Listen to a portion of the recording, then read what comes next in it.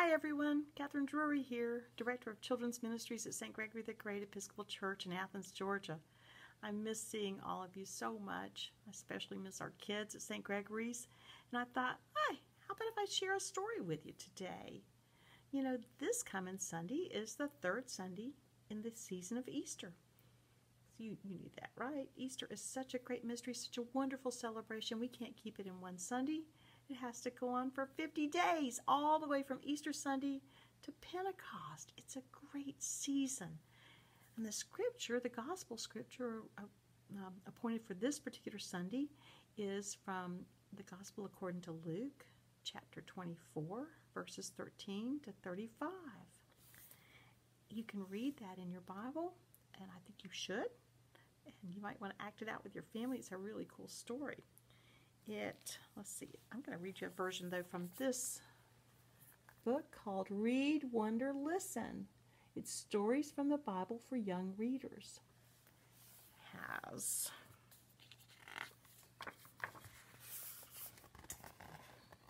words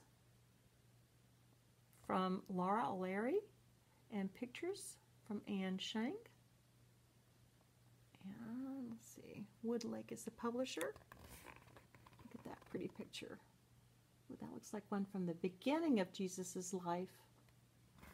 Well, we know with Easter, Jesus has just died on the cross. That was terrible. He was laid in the tomb. But then, 3 days later, they went to the tomb, and he wasn't there. He had risen. Well, some of his disciples had seen him, but not everyone knew what was going on. This story is called On the Way to Emmaus. And here's the picture that goes with it. Let's see, what do we see here? We see two people, two men, sitting at a low table. They're sitting on cushions. I see 3 cups. I think that's maybe some grapes and some bread. So it looks like a meal in front of them. Wonder why there are 3 cups and 2 people. Let's see. Sometimes good news is hard to believe. When Mary Magdalene told the others that Jesus was alive again, many said it was just her imagination or wishful thinking. So while Mary was dancing with joy, others left Jerusalem feeling heavy-hearted. Cleopas and a friend were on their way to the little village of Emmaus. As they walked, they talked about the events of the past days. Was it really only a week ago that Jesus had ridden into the city? They had welcomed him with such high hopes. How quickly things can change. As they were walking, another traveler joined them. He seemed to appear out of nowhere. The stranger asked what they were talking about with such somber faces.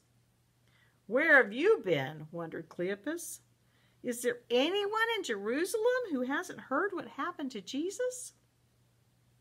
"Jesus was a prophet," explained his friend, "who said and did amazing things. Many of us believed he was the Messiah, the one sent by God to save our people. But now he's dead, and so are all of our hopes." "Some of the women went to the tomb this morning," added Cleopas. "They found it empty, and they say that Jesus is alive.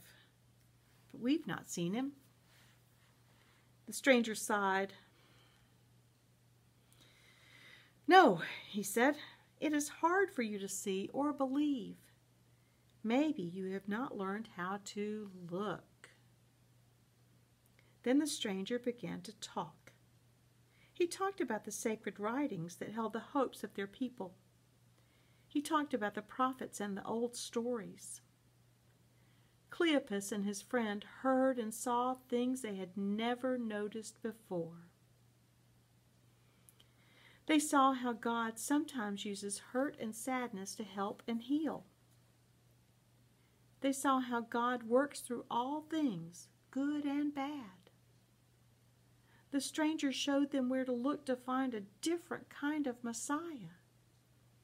not a king, but a servant, not a warrior on a horse, but a peacemaker on a donkey, not mighty and powerful, but gentle and loving, not wrapped in tough armor, but open to being hurt.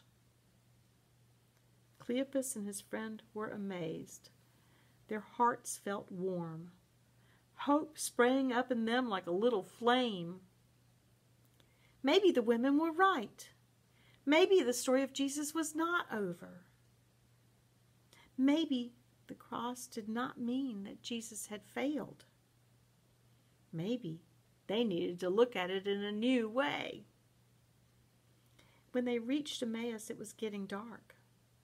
Cleopas urged the stranger to stay with them. As they sat together around the table, something wonderful happened. Their guest said the familiar words of blessing. "Blessed are you, Lord God, ruler of the universe, who brings forth bread from the earth." Then he took the bread, and he broke it, and he gave it to them.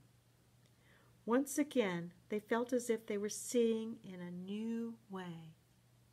Awake, aware.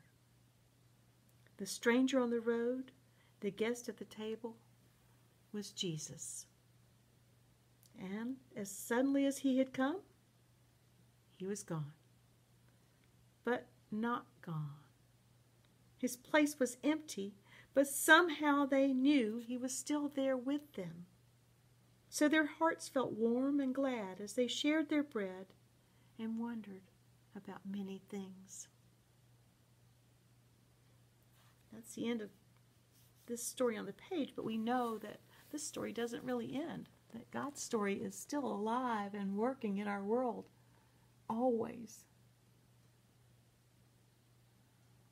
I wonder which man the artist thought would be Cleopas. I wonder what the other disciple's name is.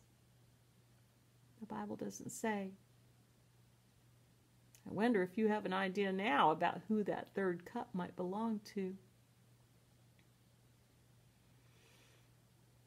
Jesus told us about new life in Christ. I wonder what that new life might look like.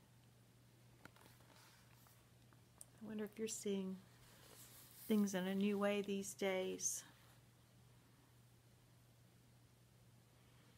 We're not able to be together, all of us, around that great altar table in the church building, but we're still God's great family, God's great church, working in the world and doing things and taking care of one another.